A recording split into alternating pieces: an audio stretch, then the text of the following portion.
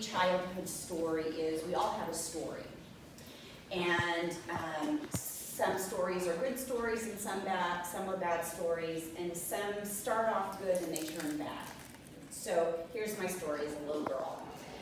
I had one grandpa here and I had one grandpa here. I was very blessed to have a family where we did things with both sides, because I know that that's not always normal. And I loved my grandpas, loved them. So as a 5.5, 6-year-old little girl, I was being paid not to talk. No harm intended, no foul intended. When I get into an environment where I'm super comfortable, I'm a chatty Cathy. And so running around in a family party with all of my cousins and candy to eat, my grandpas were like, "You've had enough of Stephanie talking." And so I'm like this, and I'm so excited. As a 5.5 or 6-year-old, it was truly one of the best days of my life, right? I'm the apple of my grandpa's eyes. I'm going to be 50 cents richer at the end of this experience, right? And in the time, we were living in Palo Alto and in a traditional old neighborhood where there was the corner market, and I wasn't quite old enough to walk to the market by myself. So that meant I was going to have 50 cents. I will be 52 next month, so back then there really still was penny candy, so I was like, whoa! You know, it's so good. And that meant, you know, either my mom or my dad or both of them were going to walk me down to this store. Well, what ends up happening in this story is what turned out to be one of the best days of my life as a little girl, completely rocked my world as an adult. Because what my subconscious heard that day was your value is in not speaking. So I spent the better part of my adult life never understanding why I couldn't sell anything, why I couldn't make money, why there was a cap on what I could earn and generate. I couldn't understand why my girlfriends, my business partners, my colleagues could go out and do all of these incredible things, and yet I had this desire in me. I knew that there was something, there was a disconnect, and I couldn't, for the life of me, put words to it or understand it, and it was through community that as I started to have conversations with other women, figure out what was going on, that this story kind of reemerged with a different perspective. And so I tell you this story, if there is something in your life that you know that you have a deep heart desire, but yet you can't figure out why you can't bring it to fruition, why you can't put legs to it or words to it, do some digging, do some, again, and it was a lie that I believed, but I didn't understand the lie. And so as I've grown into my position now as the CEO and founder of the Tapestry Network, it still is something that will trigger a thought process. It will trigger something that discounts my value, that discounts my worth. And so that leads me into my story about Stephanie. So Stephanie said, oh my gosh, she had made a post, I think it was the end of last year or early this year, that they were looking for speakers. And so I'm like, oh, I would love the opportunity to speak for you. And so we were going back and forth, being on Facebook Messenger, and she said, I would love for you to tell about the success that you've had with the Tapestry Network. And how many of you, like me, take to Facebook to talk a lot? Show of hands, anybody share thoughts and ideas and expressions on Facebook? Okay. So my instinct, after I was honored to have the invitation to come speak here, was like, what success? You know, and I said, well, can I talk about my failures? And I made this long post on Facebook about, you know, we haven't had success. I don't know what she's talking about, but I'd sure be glad to share my failures, because I don't want anybody to have to go through what I went through, what I've experienced. And I know that there are no failures. There's always a lesson to be learned. So again, in community, a very dear friend of mine kind of gave me a spanking on social media and said, hello, Missy, can I tell you what you have achieved? Can you get your perspective off of what maybe isn't what you want, maybe isn't exactly how you thought it was going to be, but can I tell you about your successes? Can I tell you about your impact? Can I tell you about the value you have brought to this world? And again, I'm not sharing this story because I'm trying to build myself up. I'm sharing this story to challenge you on perspective. And again, it's that little girl story that it keeps going back to that. My value is not speaking. And so I look at life sometimes through kind of a foggy set of glasses, foggy set of lens. And I love, absolutely love what Empower Hour stands for and how you guys come together and rally around one another and build each other up, because it is so lonely to do life without sisters. It is so lonely to do life without being surrounded by like-hearted and like-minded women. Based off of your guys' introductions, everybody in here is an entrepreneur in some flavor. And does anybody still have a corporate girlfriend? Sure. Okay. Do your corporate girlfriends get you? Probably not. So my best friend is an HR manager for a very large construction company. So I can't talk to her. Now I come from corporate, and even though I'm so many years out, I still have an understanding and a flavor of the conversation that she's having. I can have empathy for her, even if I don't quite understand how laws have changed. You know, I've been a part of hiring and firing people, and so I get, you know, some of it. But how's that Facebook ad running for you? Right. How is it that you sold a business and started another business? You know, what did you need? What kind of lawyer did you need? What kind of business contract did you need? You've left a medical career and you're now working in something else. Who walked you through that? Who's been your champion? Who's rallied for you? Who's rallied with you? You know, I could sit here and go on and on and on. As much as she loves me, she doesn't understand me. And so again, that is why building a network of like-hearted and like-minded women is so critical in the value of what Empower Hour does. And so when I first came out of corporate America, my background is retail, so I was a senior executive with Macy's. Then I went and worked for a company that designed and sold a point of sale and inventory control system to small to medium-sized retailers. And for lack of a better word, I was an ombudsman. So I helped our design team develop and come up with new features and benefits to the software that we sold. And so I worked with the sales team, and we were an international organization, and helped train them on new features. And then when they would go out and sell, then I'd go to R&D and say, well, this is what's working, what's not working, this is what the sales teams are saying, how do we improve the software? And it was in that leap of leaving, you know, the big corporate America to a small corporate job that I really discovered that I have an entrepreneurial spirit. And that's when I was first introduced to networking.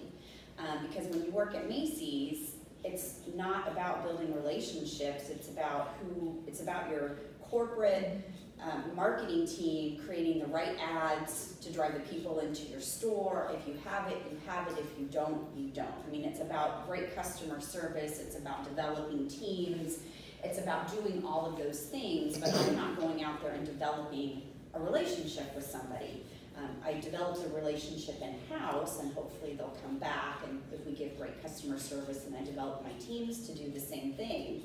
So after I left the company,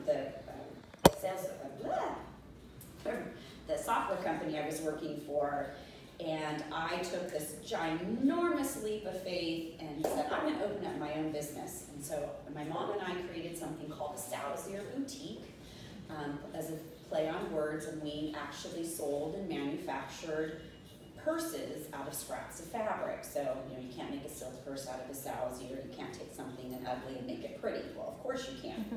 And then it led into buying, purses and handbags and gift items and jewelry, and we were actually a mobile boutique. And at my height, I had 7 women working for me, and we would go from state agencies to homes to senior facilities, and we would set up our boutique and we would sell things. And that is when I discovered networking and the power of networking and the power of building relationships.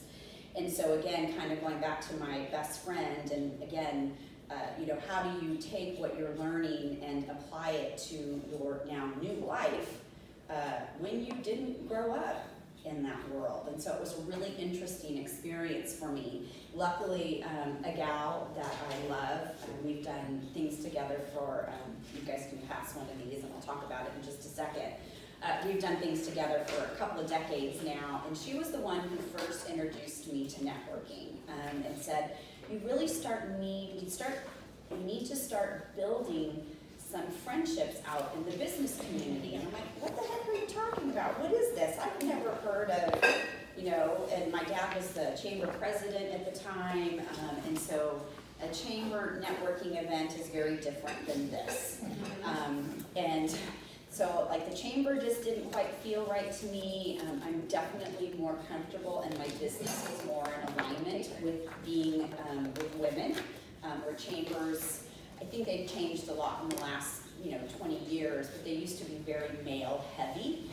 And so what does a girl who's never networked before, who is super, super duper shy, I am an introvert by design, that's the way God created me. And so to have to walk into a room full of strangers was like, oh, I'm gonna vomit. Like, I cannot do this. And so that's when, this gal's name is Deidre, and so that's when Deidre started showing me about the power and the value of networking. And so you guys are at a networking, Empower Hour is not just a networking organization, but it is a networking organization. I've heard you guys, which has been awesome, about the business that you're doing with one another. Oh yeah, I love that, thank you, I have something for you. that's what building a community is all about. And so while you guys do so much more, you are all business women. And so it just kind of goes hand in hand as you get to know people. And we know, because those people, and I couldn't even quote where this phrase has come from, we do business and life with people we know, like, and trust. And so when you come into an environment like this, where it's so much more than just business, I love the heart of the organization. I love what you're doing. I love what you stand for. I love your give backness. And so that really helps you guys continue to build that know, like, and trust. And so you guys are very similar to the Tapestry Network. And I bet if you asked people who have come into the organization how long you've existed, like not somebody that's been there from the ground level, but somebody who's kind of come in, the story would be probably very similar to the Tapestry Network. Oh, we've been around for, gosh, I don't know, maybe 4 or 5 years already, and maybe you're only a year old. It's because you've come with your hearts exposed, and so the relationships are so much deeper, so much broader, so that you guys have accomplished so much in a short period of time because of how Stephanie and the other co-founders have set up this community. And so it speaks to the power of community. It speaks to the power of networking. It speaks to the power of showing up with a like heart and a like mind. So I know that 20 years ago, well, it's not quite 20 years ago, but it's getting close. When I first started networking was very different. It was all about, here's my business card, here's your business card. You make this ginormous database and you would hope that something would land from it. And then with the onset of social media, myself, I will be the first one to raise my hand. I got very comfortable behind the screen because as an introvert, I was still able to make connections and I was still able to have an impact. And then you couple that with my value as in not speaking. So picking up the phone is still very challenging for me. I've gotten better still not my first form of communication. I would still much rather send a Facebook message or a text message. So then we have kind of gotten away from the value of face-to-face networking. And in that kind of that hiatus that a lot of the business community took, I think we've forgotten some of the basic networking skills and the principles behind networking and the value that networking brings. So I've created this little networking circle. My organization is a Christ-centered organization, so we believe in God's service and business. That's how we stand. So purple for us is our color for faith. Orange is our color for service, and green is our color for business. And so every morning you want to start with a place of gratitude. And again, this is coming from the lens of putting on my networking lenses, right? So every morning, if you send some sort of a message, or if you are comfortable with the phone, picking up the phone and leaving somebody a voicemail, or maybe you get the privilege of actually having a dialogue with somebody, it not only brightens their day, but it sets the tone for your own day. So whatever your belief system is, I don't care what you believe, who you praise, who you worship, if you start your day in gratitude, your day will go so much better. It's like a statistic, it's been proven. There's so much science behind it. So when you do that, when you take that time to say, oh my gosh, I see you, because that is the number one thing that people crave more than anything else in this world, is to be seen, known, and acknowledged. So if you can come from that place of, I see you, I hear you, I appreciate you, you can completely change somebody's life. And I was listening to the radio the other day, and there's a young man, doesn't have a lot of money, and he actually mows lawns. That's how he supports himself. But he has such a heart for the mentally challenged people. And he writes a letter every day to somebody he's never going to meet, somebody he's never going to know, and tells them how valuable they are. That one act of selflessness has saved 5 lives, because somebody took the time to be grateful for somebody else's existence. Then once a week, email a potential mentor. Anybody in this room know everything that they wanted to know about every aspect of their life? Nope.